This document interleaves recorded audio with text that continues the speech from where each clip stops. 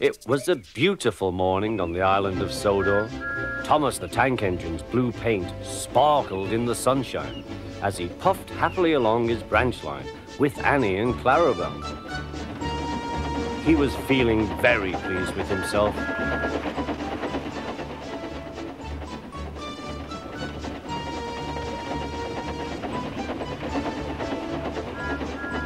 "Hello, Thomas," whistled Percy. "You look splendid." "Yes, indeed," boasted Thomas. "Blue is the only proper colour for an engine." "Oh, I don't know. I like my brown paint," said Toby.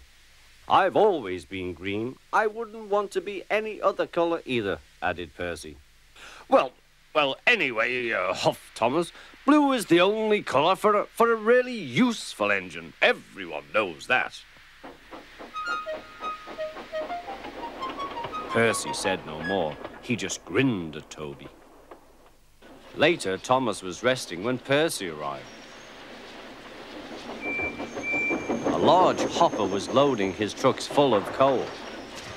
Thomas was still being cheeky. "Careful," he warned. "Watch out with those silly trucks." Go on, go on," muttered the trucks.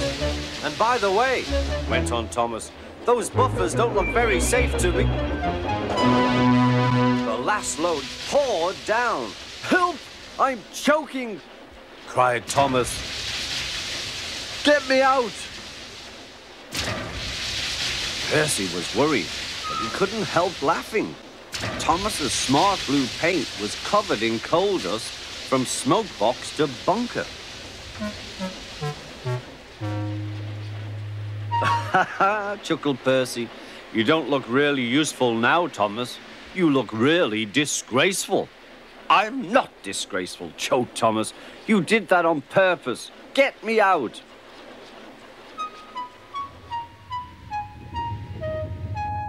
It took so long to clean Thomas that he wasn't in time for his next train. Toby had to take Annie and Clarabel. "Poor Thomas," whispered Annie to Clarabel. They were most upset.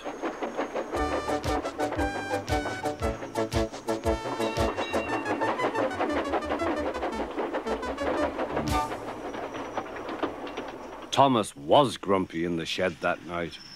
Toby thought it a great joke, but Percy was cross with Thomas for thinking he had made his paint dirty on purpose.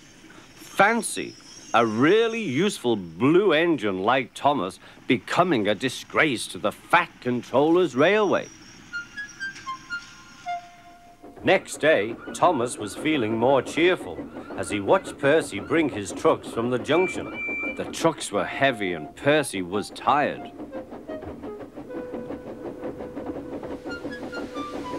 "Have a drink," said his driver, "then you'll feel better."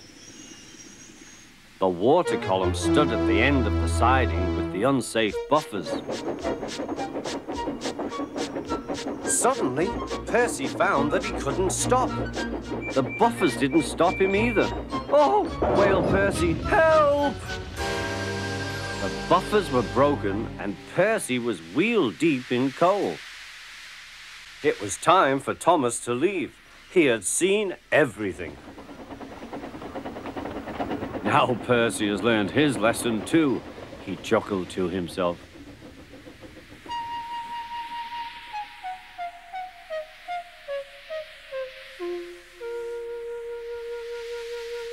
That night, the two engines made up their quarrel. "I didn't cause your accident on purpose, Thomas," whispered Percy. "You do know that, don't you?" "Of course," replied Thomas, "and I'm sorry I was cheeky. Your green paint looks splendid again, too. In future, we'll both be more careful of coal."